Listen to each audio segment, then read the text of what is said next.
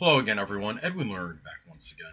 In this YouTube astrological segment, I'm going to be talking about astrology and the death of Howard Mudd.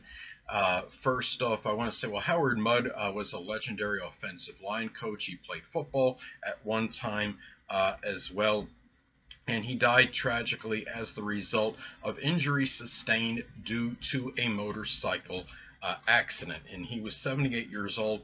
At the time, I'm sure, obviously very spry and cerebral, playing, coaching in the NFL, riding a motorcycle at 78 years old. I mean, he got around, I'm sure, very well. I'm looking at, of course, I don't have a time of birth. I had to improvise once again and do a solar/sunrise chart in which I put the sun at the same position as the ascendant. He was born on February 10th, 1942.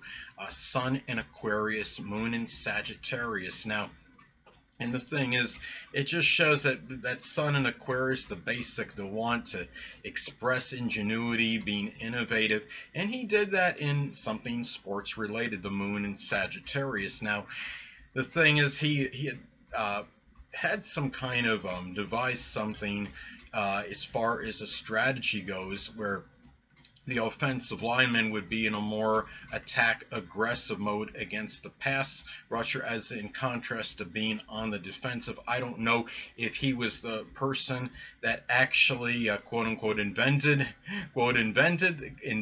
this, or if it was something that maybe a few other people may have done prior to him. But he was somebody, being a son, of course, obviously nonconformist, somebody that was going to go against the grain, so to speak. But what I want to talk about are some natal placements and some transits that might have played a role in his passing. And the thing is, when I looked online, I really didn't look that extensively in terms of there was anything that elaborated on what injuries he specifically had.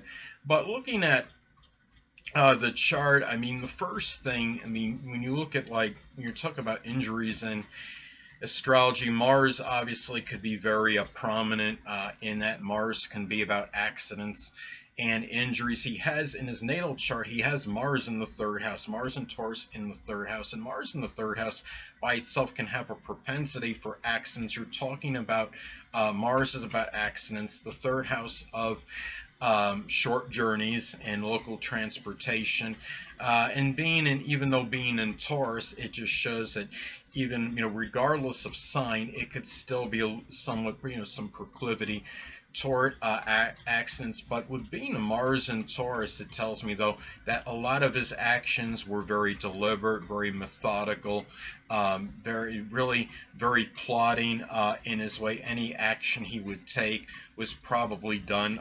Most of his actions were done in that manner, and it tells me that he had a lot of persistent energy as well. But having Saturn conjunct it, very disciplined as well. He has Uranus in the third house in the solar/sunrise chart, so that could indicate unusual events, things that happen very spontaneously in matters with short journeys.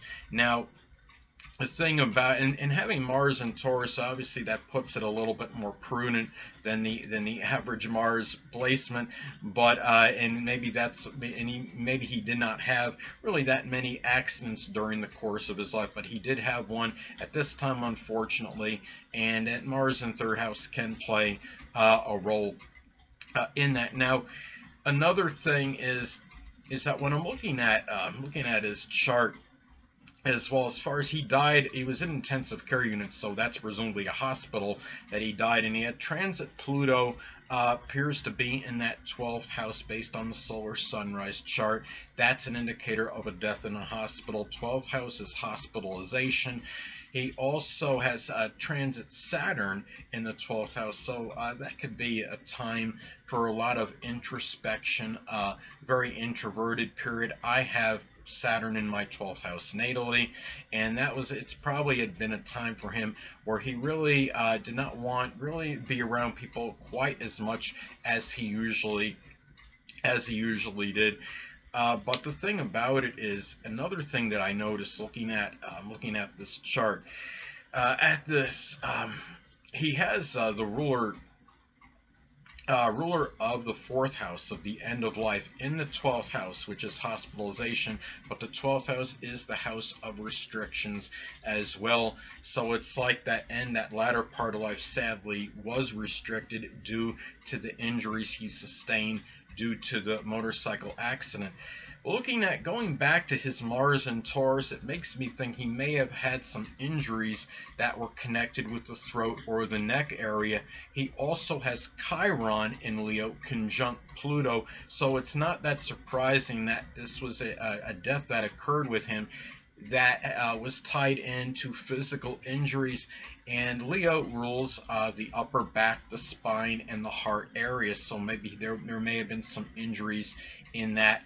And as far as that goes as well, transit Sun at this time, I mean, was at somewhat of a distance from his natal Chiron, about 11 degrees from his natal Chiron. But 2 weeks ago, when he had the accident, transit Sun was likely very close to his not far from his natal Pluto.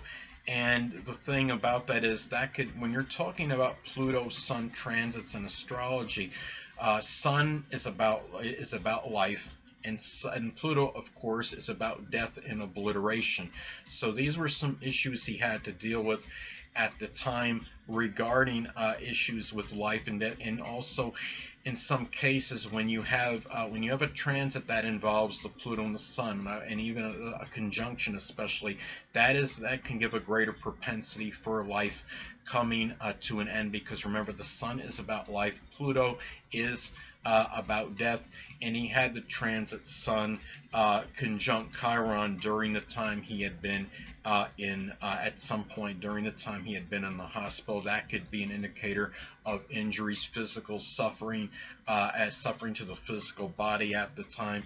And might remember that the Sun being in Leo, that could be something heart related. Maybe his heart had maybe not been beating quite as fast during this time when he was in this attempt to recuperate during that period.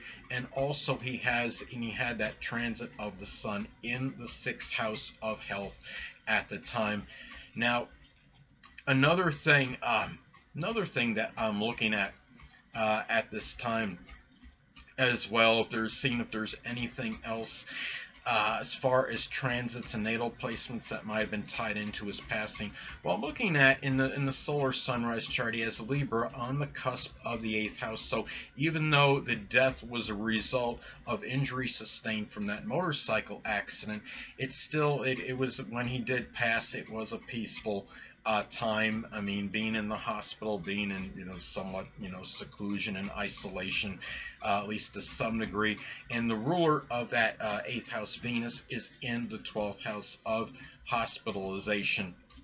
So, and another thing, looking at his chart as well, again, it's just terrible when you hear about these things that take place with people. And again, not to be redundant, as I've stated in previous videos, it just shows, I mean, nobody's impervious or invincible to a passing. It doesn't matter if you're famous, or I say like you're one of those mere mortals living a very mundane existence. At this time as well, I'm looking at the chart. He has transit Neptune in that 1st house. And in some cases that could be about the dissolving and dissipation of the vitality of the person. It wouldn't surprise me if he was having perhaps some issues with feet, with his toes, maybe the lymphatic system in some cases. And also transit Chiron was in Aries at this time, and it was in that 1st house in the solar sunrise chart. So that could indicate physical wounds to the body. It may have been something where it was connected. I mean, you're talking about Aries as the sign of accidents because it's ruled by Mars, and the fact is too, there may have also been some injuries to his head and to his face at this time, given that Chiron and Aries can indicate wounds to the face and to the head. I have Chiron and Aries in my natal chart, and I have had a number of wounds, whether it was from some confrontation, physical battle, or what have you. I also was bit by a dog when I was like 3 years old or something, and it gave me a scar on my face because of it. I think it's indelible. I think I still have it, actually. I think it's very faded, but it's still there.